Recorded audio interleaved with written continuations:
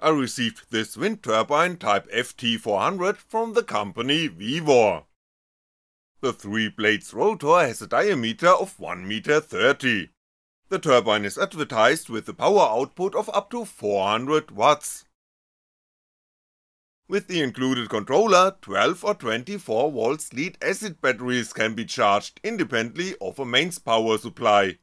The wind turbine thus allows the operation of low power devices in remote areas, or can make a small positive contribution to the energy bill of a household. The wind turbine is delivered in a compact box with a total weight of just over 8 kg. As always, high-resolution photos of all parts can be found on the website of How Open Is This Gadget.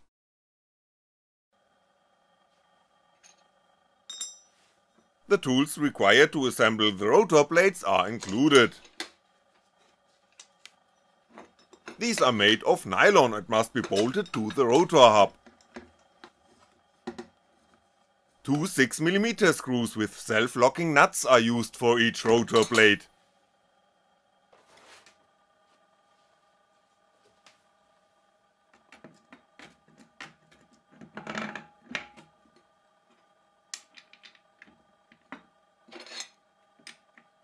After that, the hub is attached to the 15mm shaft of the rotor with another self-locking nut, and yes, later I tightened the nut correctly without the camera in the way.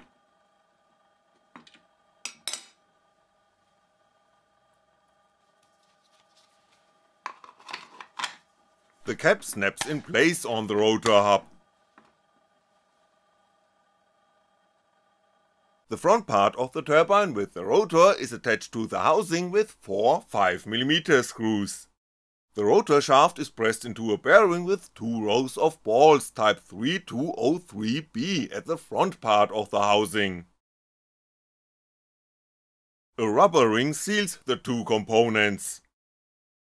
12 permanent magnets are attached to the rotor. The coils wound with copper wire are located on the stator of the turbine. The iron core of these is press fitted into the housing. Since the turbine housing has to rotate in order to optimally align the rotor with the wind direction, there are 3 sliding contacts at the upper end of the axis. These are composed of brass rings with carbon brushes and forward the generated energy to the outside via 3 cables in the center of the axis. The very rigid turbine housing and the sheet metal of the wind vane are made of aluminum. A second ball bearing enables the turbine to rotate.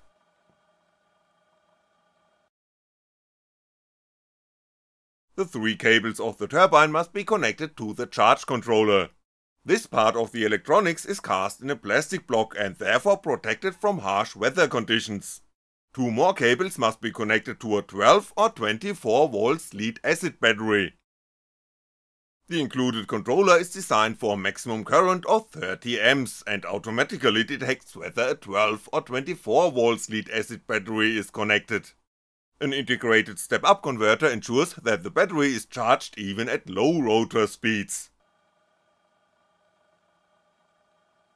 The assembled turbine is to be attached to a steel tube with a diameter of about 53mm. As with all wind turbines, there is, the higher above the ground, the better the wind conditions. What can the Vevor FT400 do in practice? To answer this question I will attach sensors to the turbine which will measure, amongst other things, the rotor speed, the alignment of the turbine housing and the charging capacity of the lead acid battery. The gained data is transmitted live to the internet and so accessible to all people interested in the results. The video of this conversion can be seen on my second channel, Homo Faciens. Thanks for watching and I'll be back.